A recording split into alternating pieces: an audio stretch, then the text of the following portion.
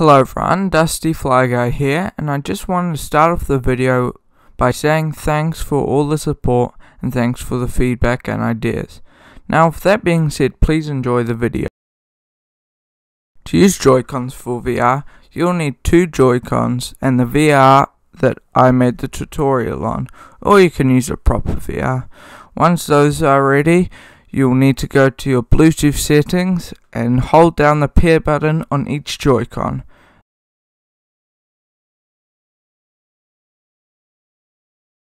Then you need to click pair on each of them. Once they've paired, go to the link in the description below. It should take you to a site called Driver for VR. Once there, press sign up. Once you've signed up, press download, and then once it's downloaded, log in. Then you'll see a page.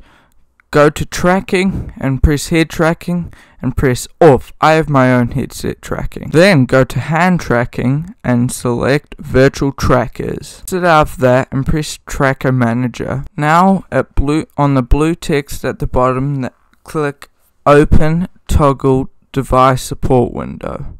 Press Joy-Con controller support and make sure you have on checked. Once checked, go back. You will need to assign the left Joy-Con to the left motion tracker and the right Joy-Con to the right motion tracker.